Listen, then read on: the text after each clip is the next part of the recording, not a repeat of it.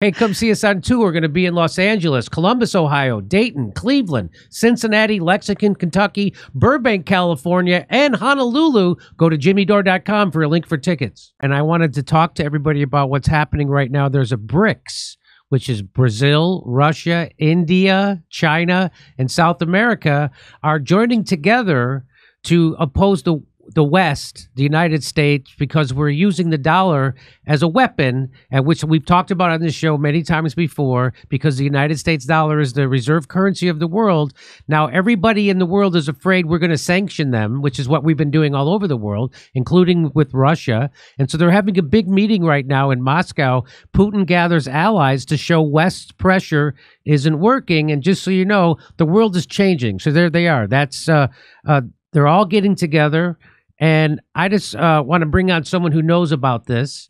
Mark Sleboda is an independent Moscow-based international affairs and security analyst. He's also a former nuclear reactor operator for the United States Navy, as well as a contributing political analyst at the RT Network. He previously served as a senior lecturer and researcher of sociology at the Moscow State University. Welcome to the show, Mark Sleboda. Jimmy, thanks for having me. It's an honor and a pleasure to be on the show.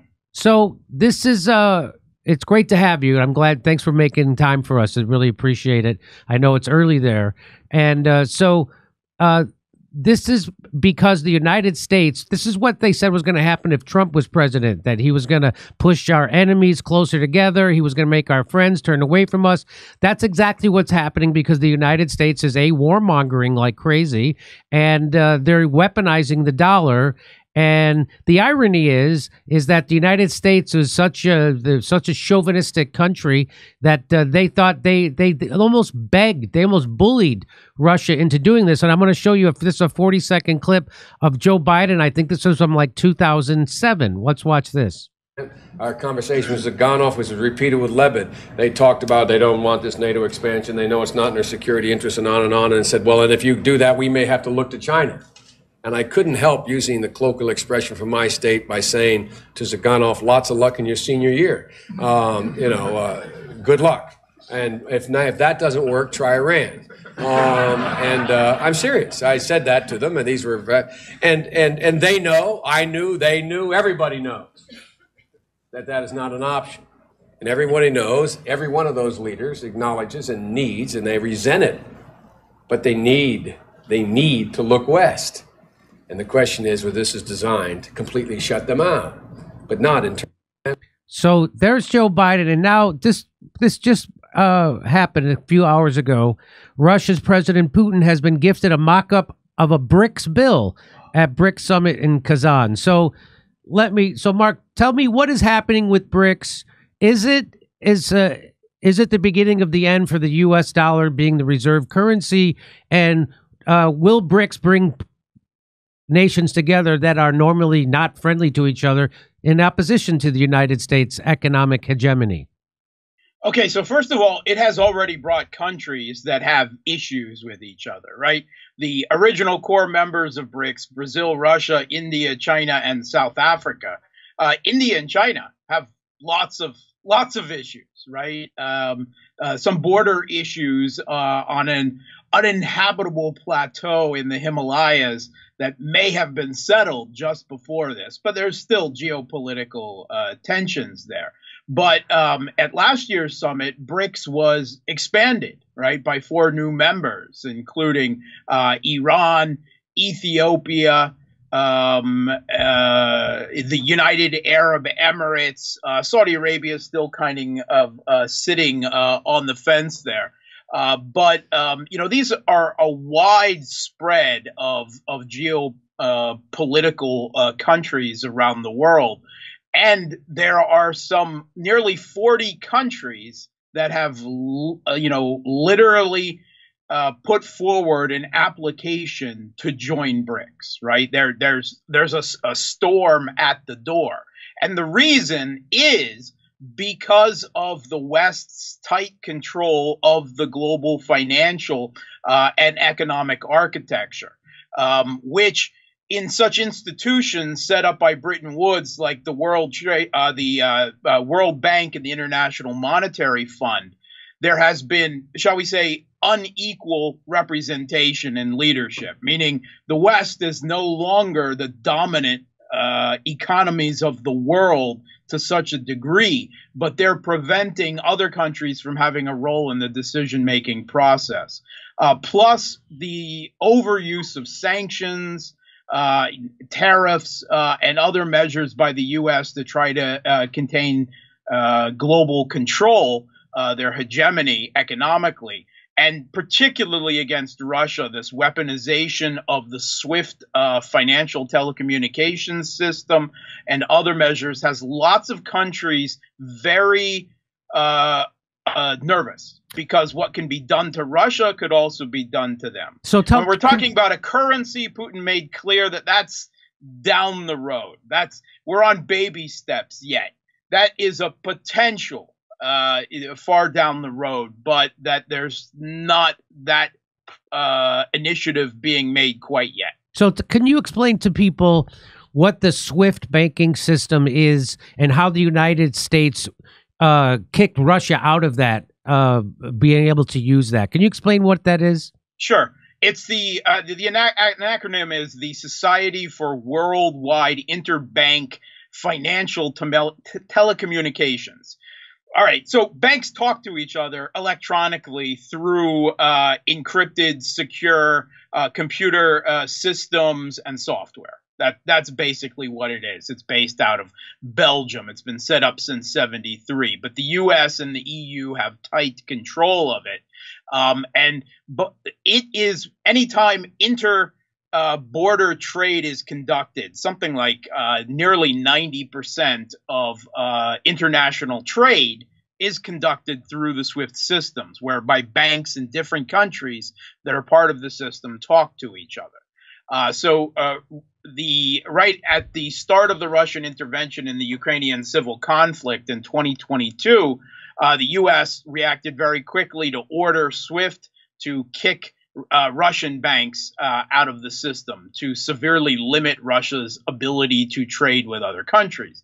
Now, alternatives were found rather quickly, but that is probably the major thing that is being worked on in BRICS right now, is creating an alternative to the SWIFT system that operates with the BRICS central banks completely independent and trading in their own currencies and digital currencies rather than the dollar.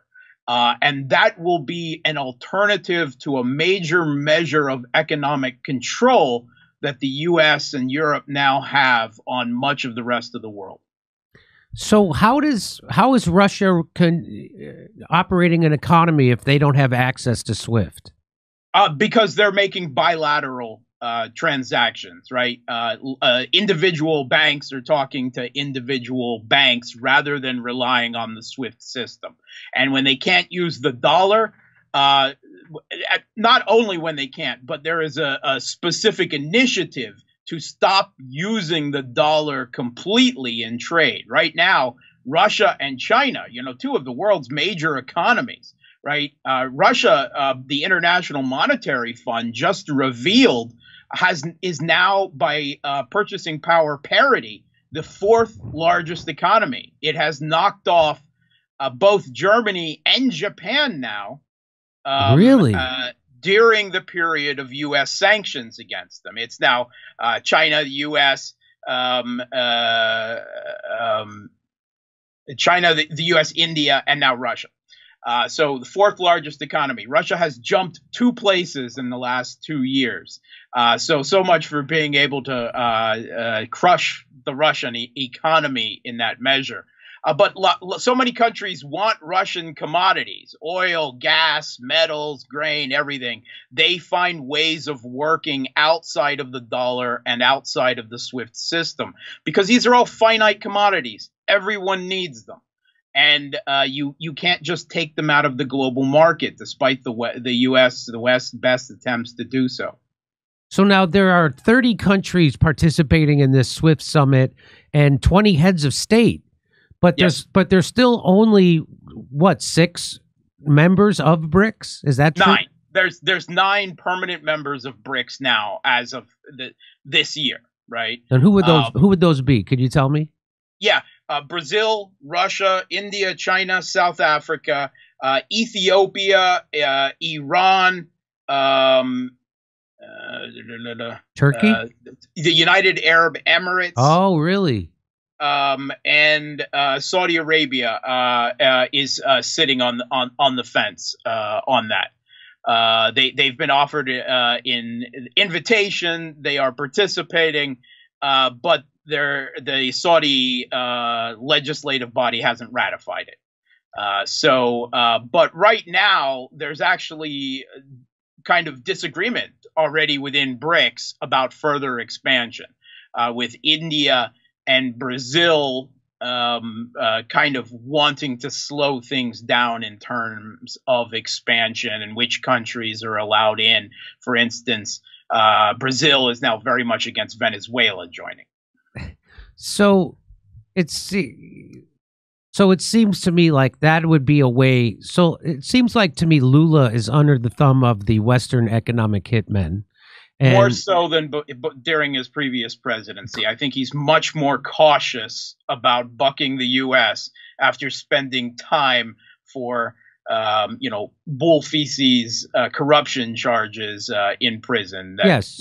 So they threw Lula in prison, and they thought that the center-right candidate would win that election in Brazil, and then the far-right guy won, which was Bolsonaro, who a lot of people say can compare is like the Trump.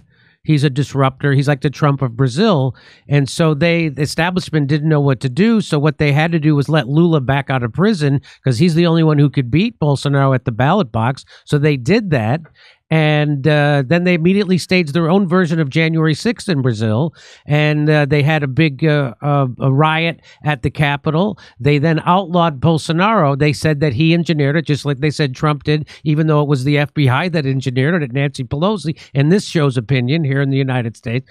And now he's made illegal from running for president again. So, and then you hear Lula saying all this garbage about the elections in Venezuela, which parrots the State Department in the United States, which that's always a red flag. So they've got him. And, Joe...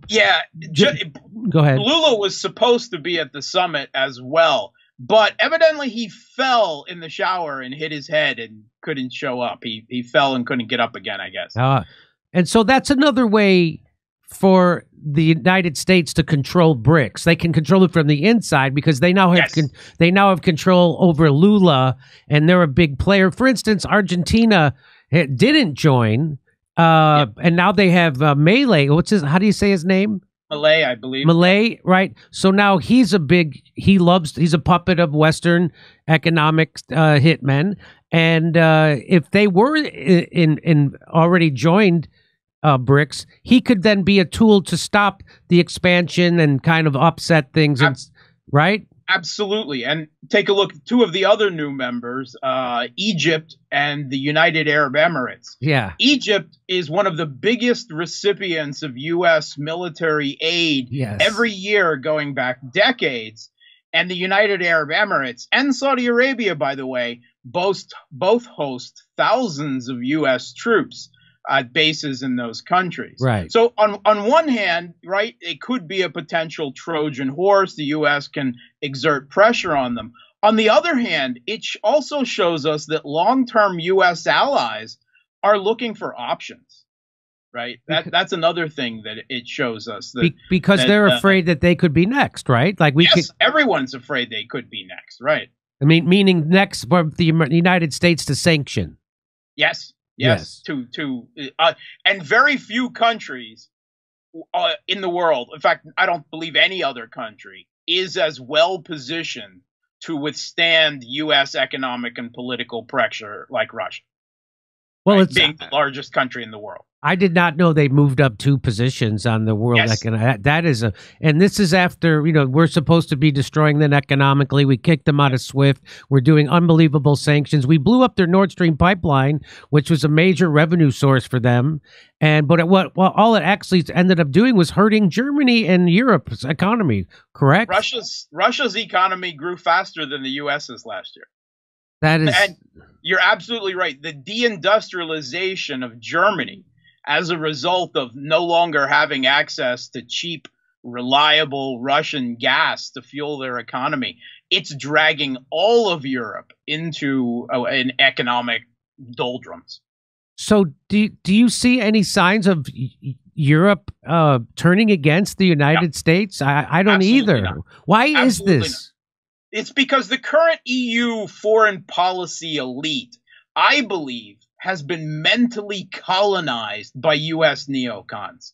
We've heard Joseph Borrell, who is the high foreign policy muckety muck of the EU.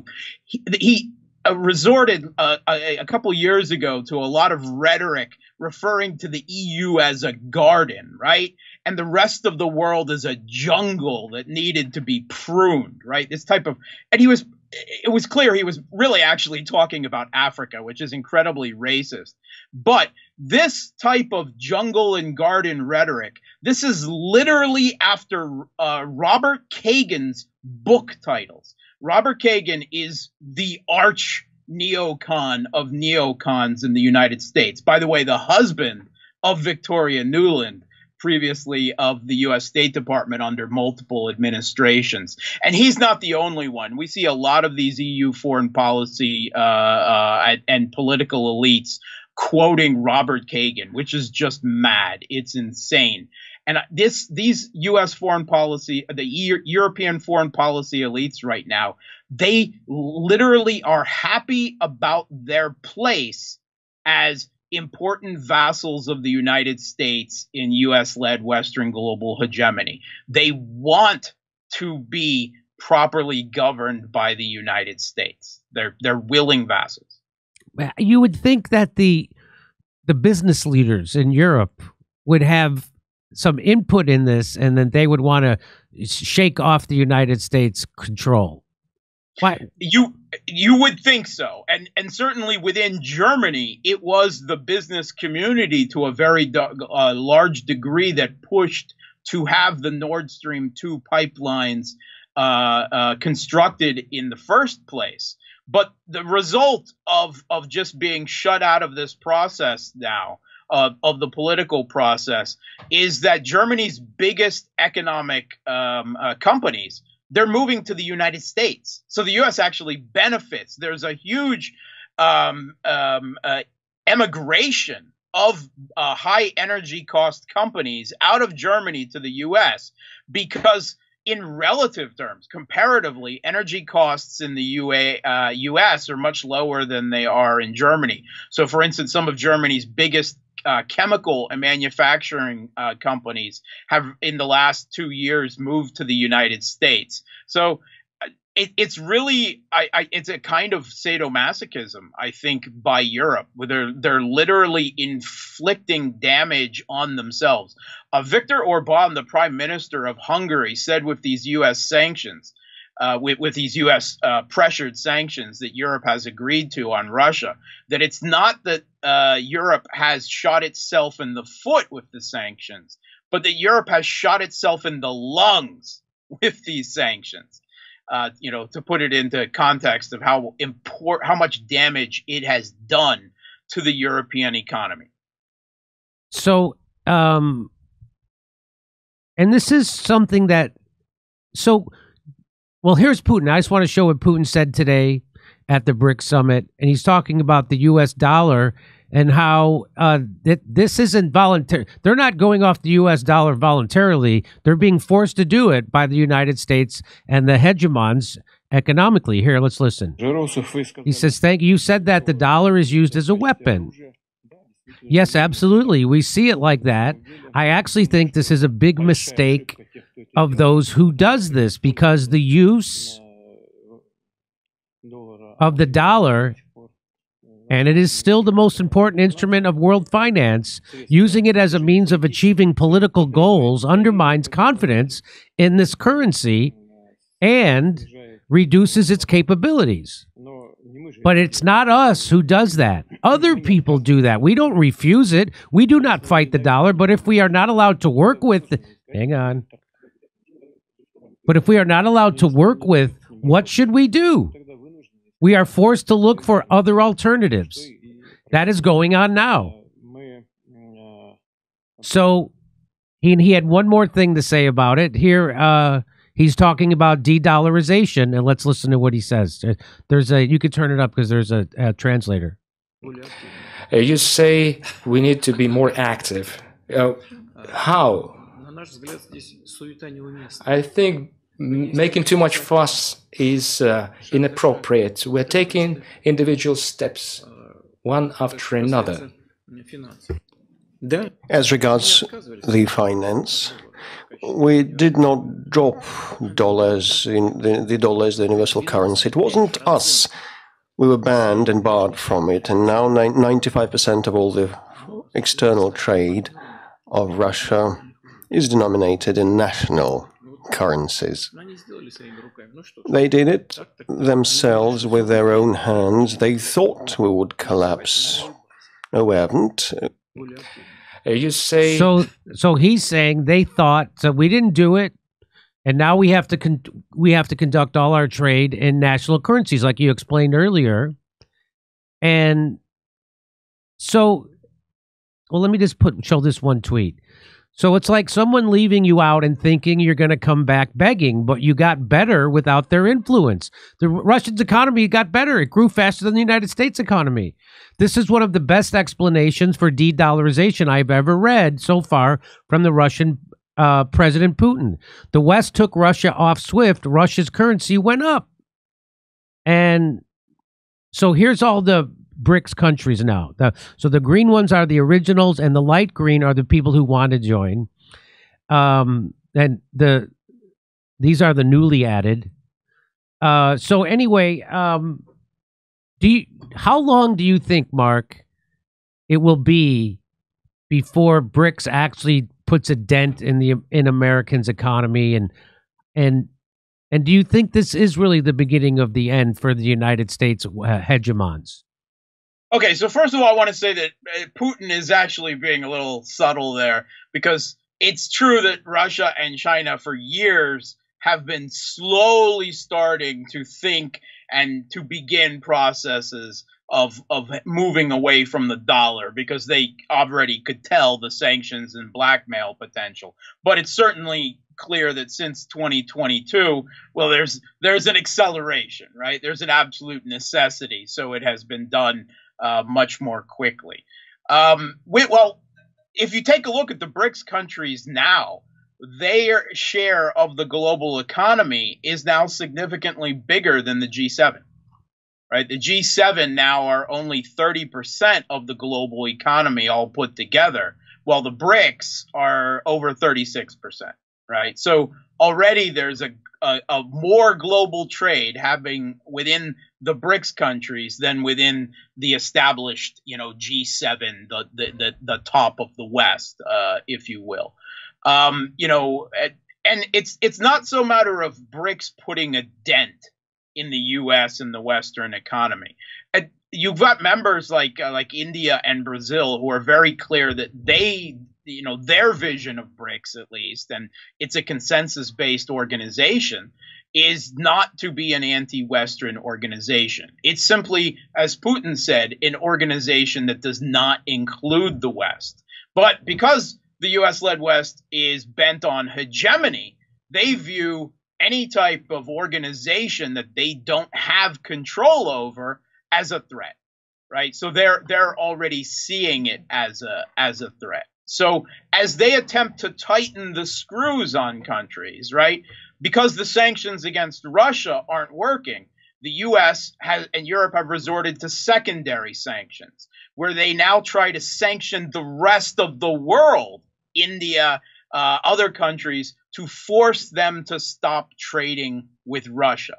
That only encourages more and more countries to work outside the dollar, to trade in each other's currencies, to join BRICS. And of course, that's one of the big things BRICS has done, right, is to facilitate its members trading with each other outside the use of the dollar. And the U.S. economy, right, with its, $35 trillion of national debt, right, its entire Potemkin economy is constructed on the rest of the world using the dollar as a reserve currency. That's what allows the U.S.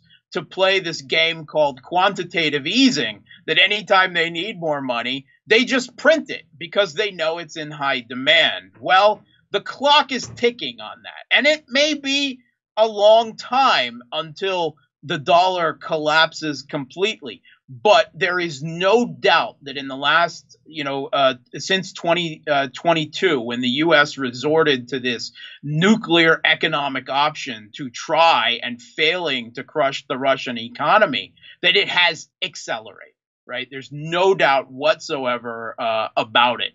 And all of this excitement about BRICS, this long queue at the door at BRICS, is the clearest sign of that. And so would you say, so it's a definite mistake and a miscalculation of the neocons that are running the country right now to try to sanction Russia, kick them off SWIFT.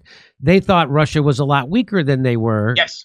And they thought that Russia would collapse and they'd be able to balkanize it, break it up, and sell it off to BlackRock and Vanguard and State Street, just like they're doing to Ukraine right now, correct? Yes, they absolutely believe that. That was a clear Biden foreign policy. I can remember Jen Psaki talking about the ruble being rubble, and I'm thinking, you're rubbish. When I was hearing her say this, they believe, the Biden administration believed that they could, during Biden's 4 years, crush Russia quickly in Ukraine, provoke them into this, crush their economy with sanctions that would lead to regime change in Russia. They could then, as you said, balkanize, divide up the country, then pivot hard to China and confront China hard, right, militarily, right, in the South China Sea and the Taiwan Straits, and ignore the Middle East, right? They thought they could ignore the Middle East would stay quiet. And as, British political philosopher said, events, my dear boy, events. Well, they didn't crush Russia. The Middle East didn't stay quiet. And they can't even pivot their head to China at this point because everything else on their foreign policy agenda has collapsed. So, okay. When you say it's a long way off before it could be, right? There's this idea that, it's the dollar's dominance will seem inevitable. I mean, will seem, very hard to erode. That will seem indomitable. And then, but the collapse may come very quickly. So some black swan event could trigger it to happen much more quickly. Similarly, in a further overreach, right, against another country of sanctions and cutting off from the financial architecture of the world, that could also facilitate it even faster. But it's still true that the majority of global trade is happening with the dollar. It's just less than before. And once this BRICS alternative to SWIFT comes online, that will help it process even faster. Okay. Mark Sleboda, I appreciate your insight into what's happening. Obviously, the United States sees BRICS as a threat, even though BRICS isn't an explicitly anti-Western organization, but we'll see what happens. It's in, Saudi Arabia started selling started selling oil in other denominations besides the U.S. dollar. So the petrodollar seems to be going away, which is a big deal for underpinning the U.S. dollar. Again, it's a big reason why I'm putting my retirement money in gold, and it really is. I see. I don't know how it's like things happen very slowly and then they all happen all at once, right? And so that you're right. Some black swan event could happen, and you never know. I'm the people who are running the Western economy. I have no faith in them whatsoever. The neocons that are doing endless wars, we're bankrupting. We're in the end stage republic, is what it looks like to me, and we're bankrupting our empire the same way all empires ended, by overextending militarily on foreign wars while we defund our own people. Take a look at the papers, the newspapers, the news broadcasts in the U.S. and in the U.K., elsewhere in the West, and see what insane gymnastics they're jumping to this week to refuse to say the word BRICS. Right? They can't acknowledge that it's an organization that is forming alternatives to U.S. Western control of global finance and potentially an alternative global order at the end of the day from the rules-based order. We make the rules, we give the orders. They just refuse to say the name. Right? It's like almost like a secret editorial crib note shared among all the papers in the world. And you opened it up with the BBC saying Putin gathers allies to show the West pressure isn't working. Well, it does show that, but that's not why they're gathered together. There's real, potentially world-shaking processes underway. And the West is playing see no evil, hear no evil, speak no evil because they refuse to acknowledge that it's happening. And that's what that headline says right there. They won't mention BRICS. I didn't realize that. Thanks for pointing that out. Okay, Mark Sleboda, I really appreciate you coming on, and we'll look forward to talking to you again.